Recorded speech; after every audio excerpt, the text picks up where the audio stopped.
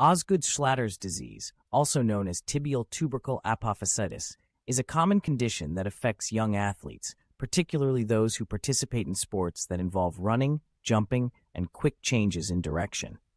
It is characterized by pain and swelling just below the knee, where the patellar tendon attaches to the tibial tubercle. The tibial tubercle is a bony bump located at the top of the shin bone, just below the kneecap. During periods of rapid growth, the bones in the body can grow at a faster rate than the muscles and tendons, leading to tension and stress at the growth plate, where the tendon attaches to the bone.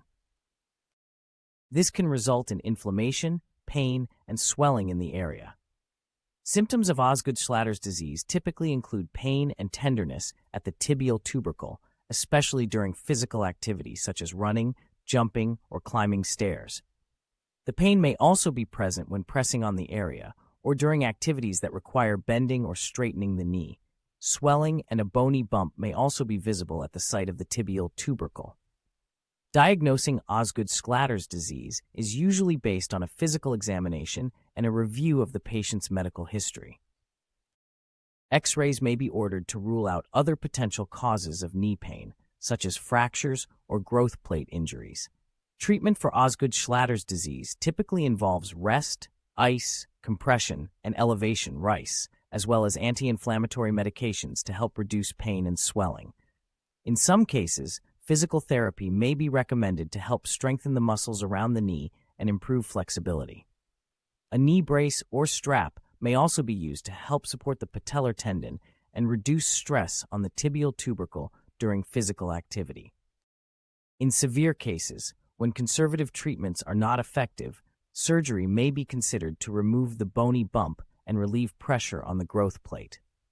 It is important for young athletes with Osgood Schlatter's disease to listen to their bodies and avoid activities that exacerbate their symptoms. Rest and proper rehabilitation are key to managing the condition and preventing long-term complications. With proper treatment and care, most individuals with Osgood Schlatter's disease can return to their normal activities within a few weeks to a few months.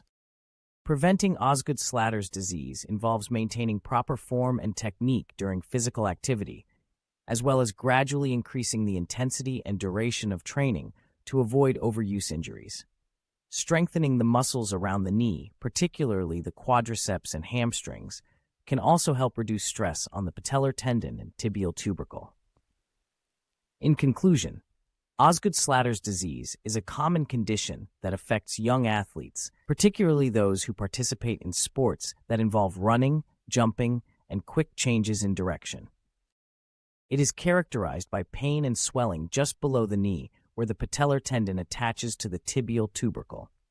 With proper diagnosis, treatment, and rehabilitation, most individuals with Osgood Schlatter's disease can return to their normal activities and prevent long-term complications.